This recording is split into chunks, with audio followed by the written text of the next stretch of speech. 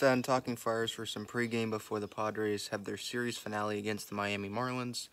They're looking to win the series, take 3 out of 4 after losing yesterday on what was a very, very long day for Jace Tingler, Skip Schumacher, who got ejected, Tommy Pham, who got ejected. Home plate umpire Doug Eddings was absolutely atrocious behind the plate. He did not know what a strike was. He didn't know the difference between a strike and a ball, and 15 of the 17 strikes that were not supposed to be strikes went against the Padres, so it was very lopsided.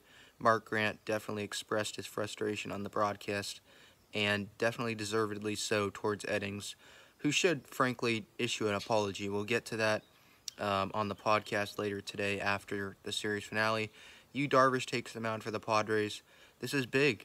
Uh, in Atlanta in his last start, the big, takeaway was that he was healthy. That's all we wanted because, he had that hip inflammation going into the All-Star break. And now that he's healthy, now let's see if he can give the Padres some length after having to use some bullpen arms yesterday because Ryan Weathers is coming off the IL. They didn't want to take him, too deep into the game in his first start. So if he can give the Padres some length going into the off day, which is definitely well needed, that'll be huge for the Padres.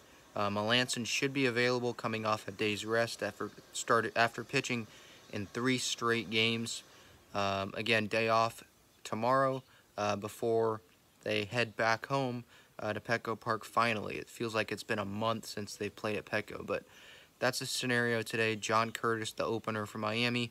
Will Myers not in the lineup. Probably just another rest day. Jurickson Profar in right field for him.